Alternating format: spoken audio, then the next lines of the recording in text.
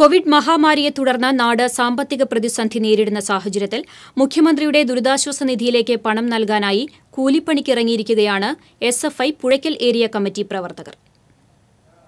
സ്വന്തമായി വരുമാനമില്ലാത്ത വിദ്യാർത്ഥികളായ തങ്ങൾക്ക് എങ്ങനെ നാടിന്റെ പ്രതിസന്ധിയിൽ സഹായിക്കാനാകുമെന്ന ചിന്തയാണ് കൂലിപ്പണിക്കിറങ്ങാൻ SFIക്കാരെ പ്രേരിപ്പിച്ചത്. പേരാമംഗലത്തും പരിസര പ്രദേശങ്ങളിലുമായി കെട്ടിട നിർമ്മാണത്തിൽ സഹായികളായി 11 SFIക്കാരാണ് പണിക്കിറങ്ങിയത്. തങ്ങൾക്ക് ലഭിക്കുന്ന കൂലിയെല്ലാം കൂട്ടിവെച്ച് മുഖ്യമന്ത്രിയുടെ ദുരിതാശ്വാസ നിധിയിലേക്ക് കൈമാറാനാണ് പരിപാടി.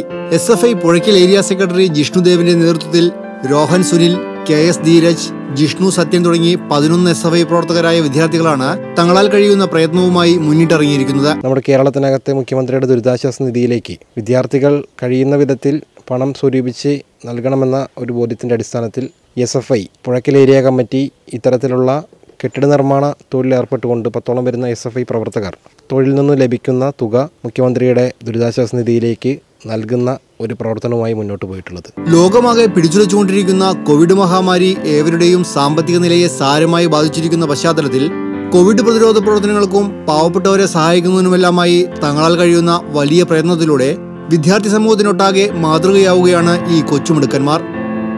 TCV news, Thrissur.